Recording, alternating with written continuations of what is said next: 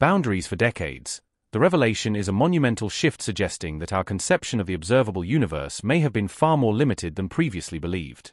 Before we start, smash the like and subscribe buttons for more updates.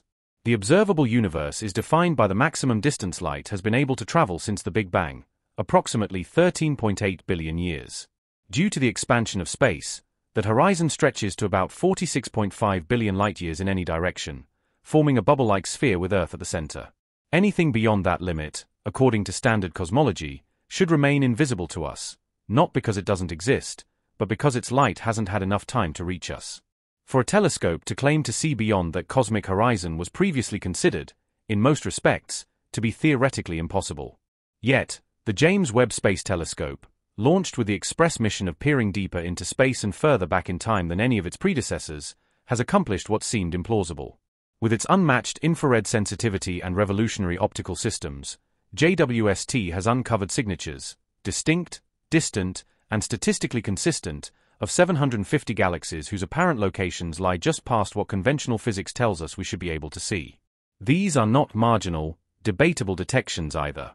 The signals are robust, confirmed over multiple observations, and have been carefully scrutinized for instrumental errors or interference. The implication of this discovery is profound. Either our understanding of the speed and travel of light in an expanding universe is incomplete, or some form of observational illusion or misinterpretation is occurring. But if the preliminary analysis holds, these galaxies lie beyond the edge of what we thought was visible space. What makes this even more riveting is the nature of the galaxies themselves.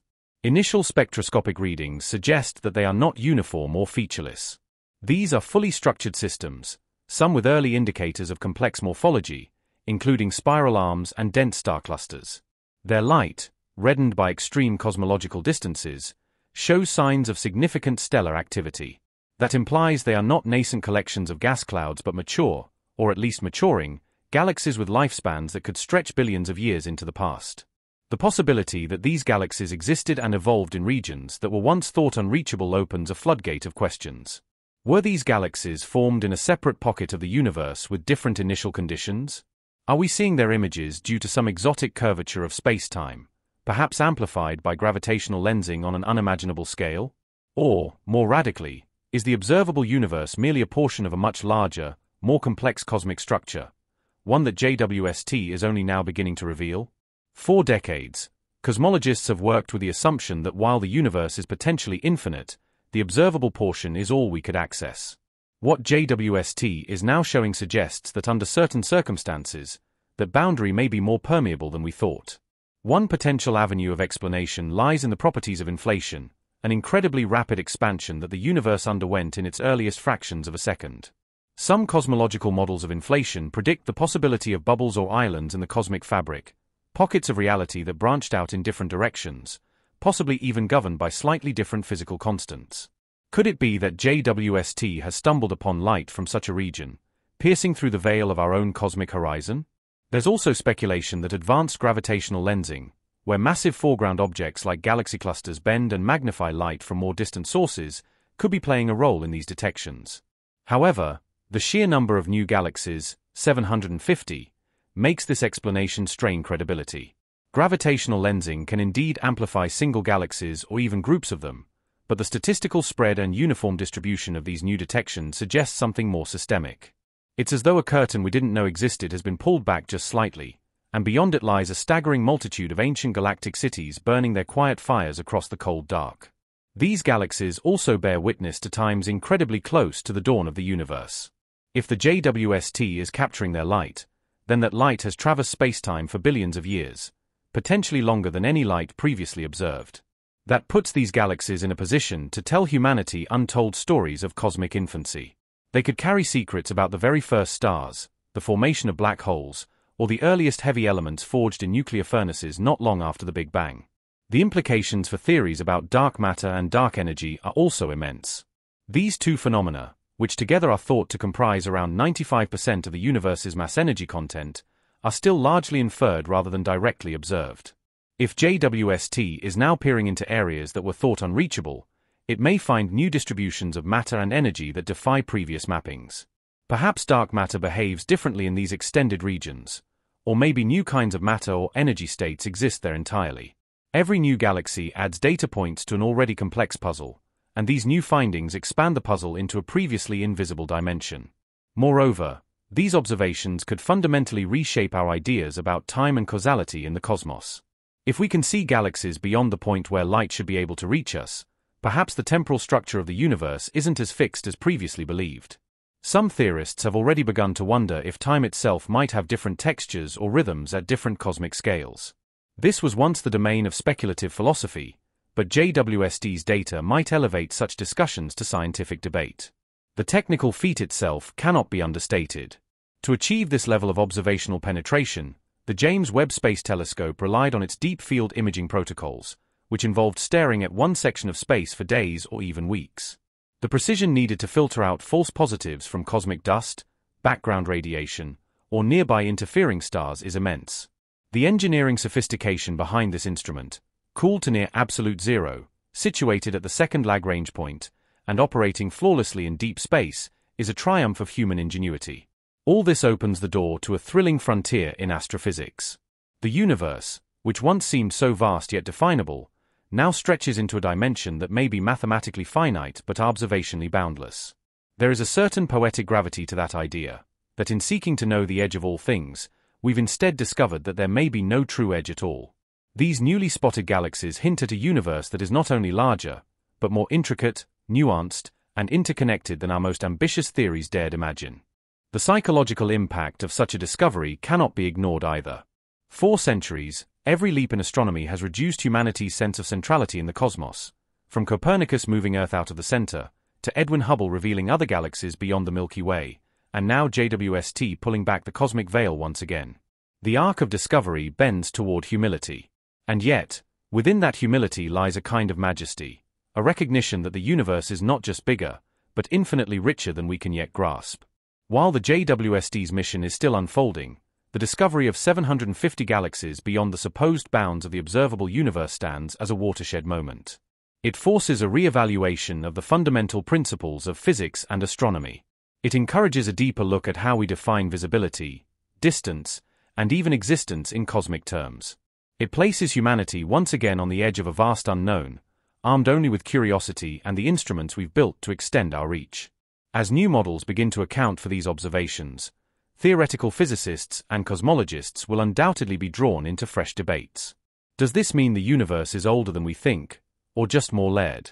Could there be inter-universal leakage, regions where space-time itself folds or tunnels in ways that allow light from one realm to trickle into another? Or is our measurement of distance and time subtly skewed by factors we've yet to account for, like undiscovered quantum gravitational effects?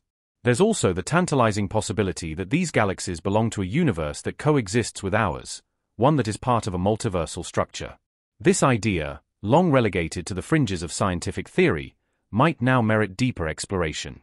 If JWST has given us a window into such a space, it could open the floodgates for a new era of scientific philosophy, blending cosmology with metaphysics in unprecedented ways. Furthermore, this development enriches the philosophical implications of existence itself. The more the cosmos expands in our understanding, the more it challenges assumptions about what it means to be alive, aware, and situated in space and time. The detection of these distant galaxies stretches the boundary not just of the visible universe but of imagination, of what questions we are even capable of asking. There is no conclusion here, only a door flung open to more questions, more observations, more wonder. The galaxies are there, undeniably, in the cold, dark silence that JWST has illuminated with a whisper of light. They were waiting for us all along.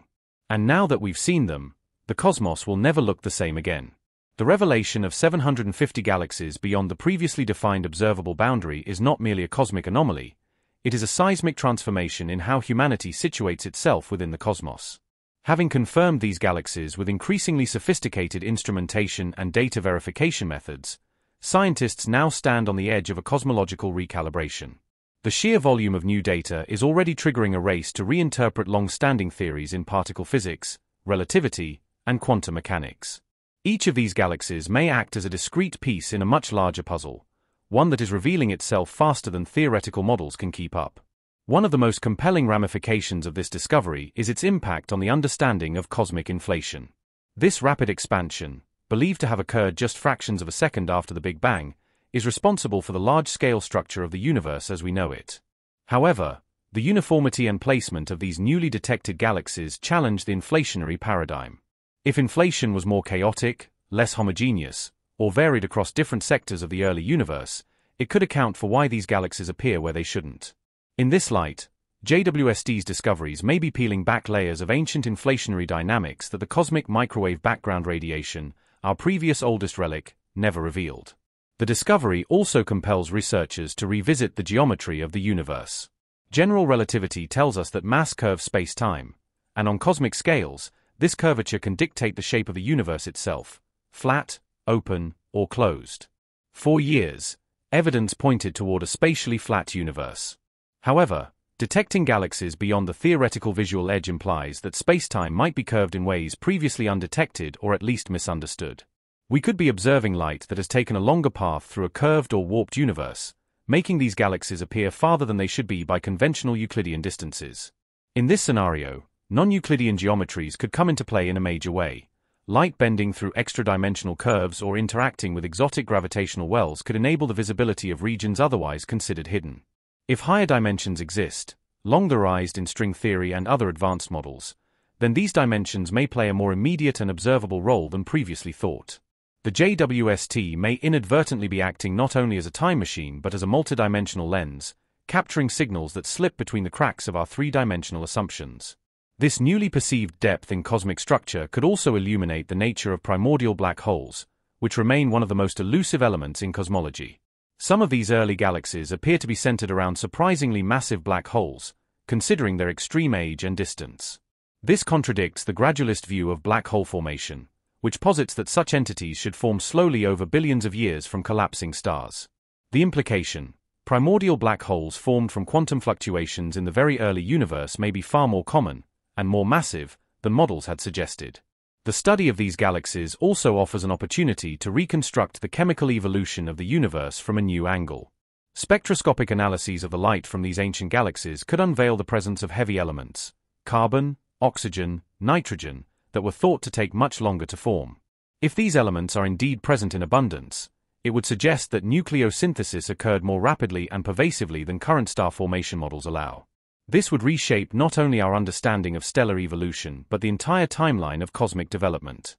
Beyond theoretical implications, there is also a practical observational component that will now be redefined.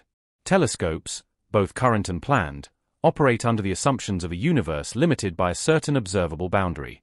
Instruments are calibrated, mission durations planned, and observation targets selected with this constraint in mind. Now, every strategy for deep field imaging, spectral mapping, and redshift measurement may have to be overhauled. Future missions like the Nancy Grace Roman Space Telescope or the next generation of ground-based observatories might include parameters to explore beyond boundary space more deliberately and comprehensively.